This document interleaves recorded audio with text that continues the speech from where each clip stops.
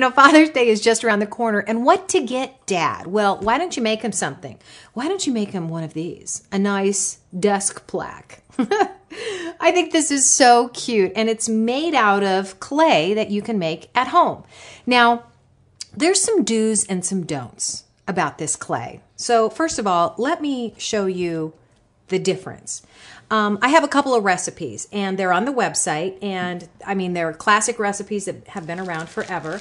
The first one is a recipe where your dough looks like this, and it is made out of flour and salt, a little oil, and some water. But the difference between this clay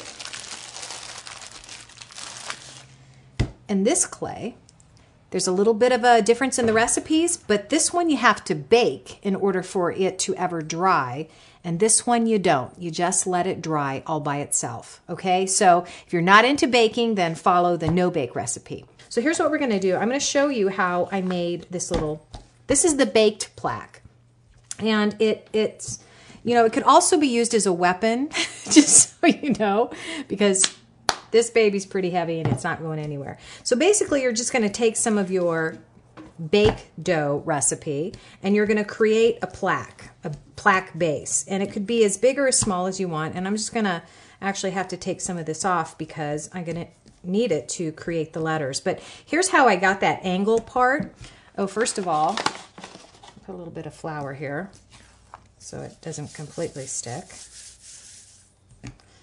All right. And a little more flour on it. And I just created the ends by smashing them in, just like that. But the angle part, I used this spatula, and I literally, just turn this around so you can see, I literally just took it and angled it, just like that. Okay, that's how I got that whole angled look. Just like one of those plaques that you see on somebody really important on their desk that has their name on it. But Dad will love to have this on his desk because it will remind him how much you love him. Okay, so that's how that worked, okay, and I angled that out, and then all you have to do is take your dough, and it's really simple. You just roll it out and create your letters. I put I love Dad, but you could put Daddy rocks, you know, whatever you want to do. And all you have to do is roll them out and stick them on. Now, if you find that you're having a problem getting them to stick because you've been using the flour and stuff, you know, to keep from sticking to other things, all you have to do is take a little bit of water, dip your finger in it,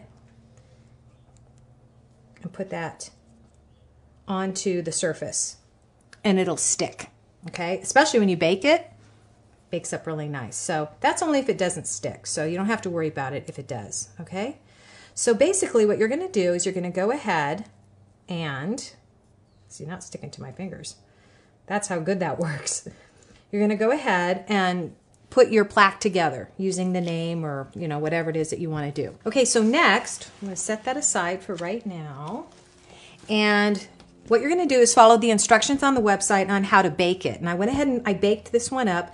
And then what you want to do is paint it. Okay, one solid color like I did here. And then you can go back and paint each one of the letters whatever color you like. But I just want to show you one other thing, and then I'll show you a painting technique on this one. I made this one a little bit differently. I cut out a heart and then just put Dad on it, because if Dad doesn't have a desk that he works out of, maybe he's on the road a lot, and maybe he could hang this from his rearview mirror or something and be really cool.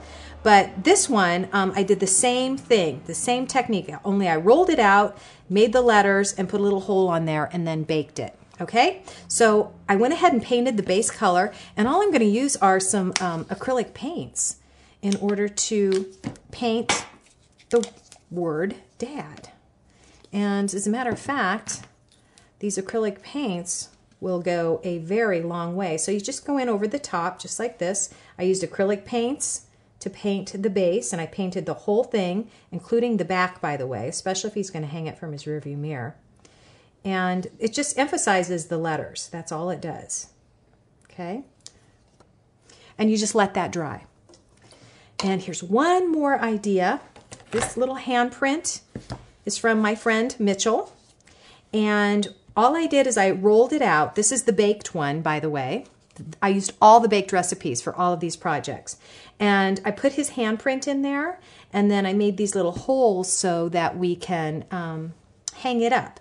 But I haven't painted or done anything to it yet because I want to show you kind of a dry brush technique that's really cool with this. And we'll go ahead and we'll use blue since Mitchell's a boy and Daddy's a boy too. And it's just a dry brush technique, and it helps emphasize. And I absolutely love that. Hang it with some string or some ribbon or whatever. And I'm telling you, Dad, this is something that he will treasure forever. So just visit the website and get all the recipes. And you know what? Have a great time.